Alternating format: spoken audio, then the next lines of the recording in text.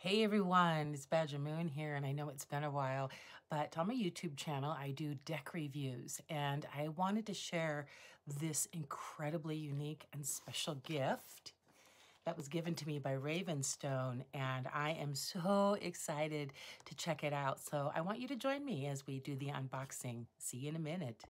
Hey, welcome back everyone. So here we are with the unboxing. This is called the Token Tarot.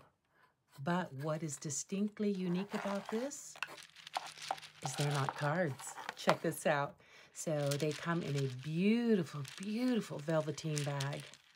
And when you open them, check this out. Oh my God, I'm so excited. I can't stand it. In here are hand polished, hand engraved wooden chips, each one representing every card in a tarot deck. Oh, aren't they so amazing? Erin, you did an amazing job. They're beautiful. They're breathtaking. This is a Kickstarter project of hers. She's from Salt Lake, and I will make sure to post the link. But, oh, they're just amazing. Now, her booklet is nicely done. It comes with how to take care of your tokens, numerology, for example, the themes of each of the numbers and what they can mean. She has the major arcana knowledge, the various suits, how to do reversals, and how to use the token tarots.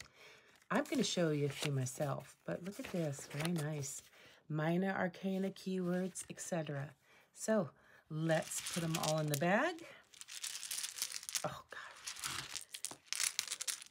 And her suggestion is to put them all in the bag, shake them up, pour them out, and remove all of the tokens that land face down.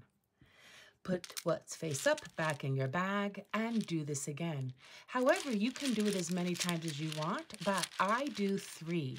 Another cool thing you can do is, for example, a card of a day.